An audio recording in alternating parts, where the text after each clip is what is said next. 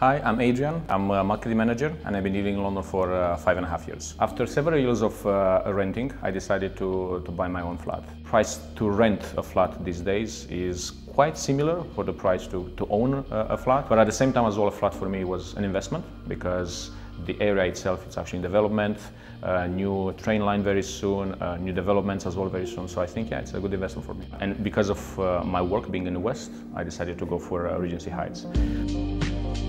The reason I picked Regency Heights was because of the commute to work.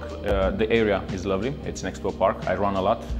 It's quite close to the train station, 4 minutes walk to the Park Royal, and also you have good commute to London. So you have Piccadilly line, and also you have 9 minutes to Circle line.